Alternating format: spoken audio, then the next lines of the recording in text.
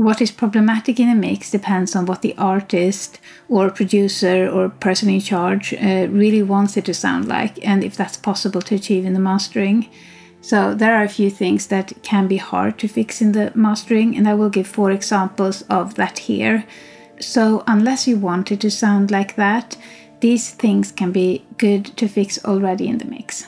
My name is Sofia. I have worked with mastering since 2006 and have this channel together with Thomas, who I also have a mastering company together with. We try to put out content here that may be helpful to you in your own music production. Also, if you like this video, feel free to press the like button.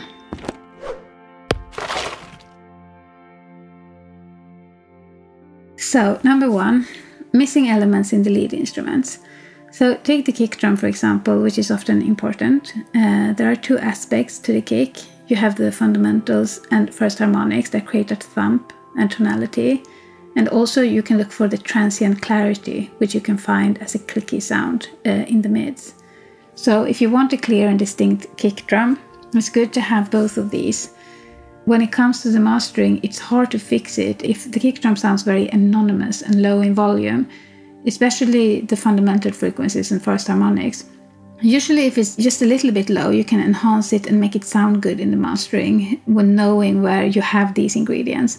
But if it's almost missing, then there's a limit to how distinct you can get it. So if you really want that distinct kick drum, it's good to really get it in place in the mix.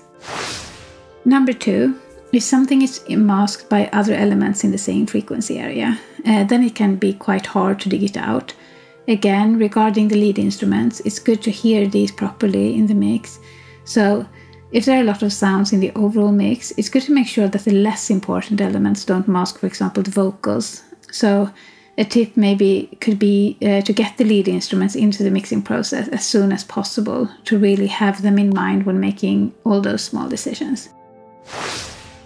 Number 3, too much de-essing. It's easier to take away S sounds than to add them.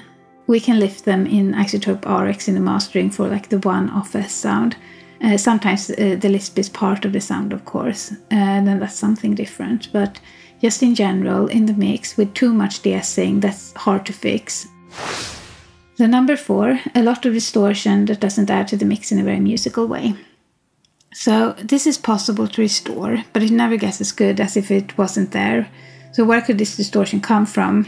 Sometimes that's not completely clear when mastering and not seeing the mixing session, but we of course have theories about it when it comes up. So it's good to be aware of release and attack times in your compressors when mixing. The lower frequencies are the most sensitive for this because the lowest frequencies have the longest wavelengths, so it's easier to distort those low frequencies with short time constants. We also think about this when compressing and limiting in the mastering, of course. I would also keep an eye on peak levels when mixing, avoid clipping as much as possible unless it's for artistic purposes, and also leave the loudness to the mastering engineer if somebody else is going to master it. You can leave that to the last step. If you have plugins that simulate analog outboard, or maybe you just have analog outboard that color the sound in some nice way, so it creates some kind of warmth, then it's good to consider when that coloration/distortion crosses the line of being more ugly sounding. Oftentimes there's a sweet spot where you get the warmth but not the more ugly crackle. So if there's a lot of crackle in a very embedded way, it could unfortunately be hard to fix and quite distracting in the music. A good tip is to exaggerate artifacts to get to know what's too much and how it sounds like. I've noticed that if I know how something sounds like, it would be easy to notice it when it comes up in different situations. But if I haven't considered that particular artifact, I'm much more likely to miss it. So these are things that you may want to have a look at in the mixing before sending your tracks off to mastering.